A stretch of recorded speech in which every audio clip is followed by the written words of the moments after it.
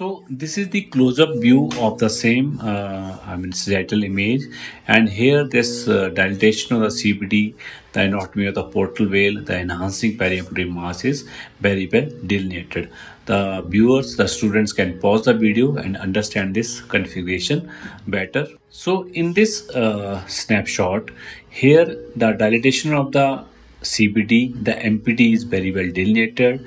The enhancing mass at the periampullary is also seen. So viewers, you understand that the system is dilated up to the point of obstruction where is tumor.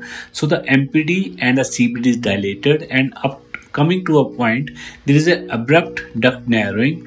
That is the case of the tumor. So what I want to tell you is that when you are analyzing these images, you trace the dilated structure, be it CBD or MPD, and where it is coming to the end, or there is an abrupt narrowing.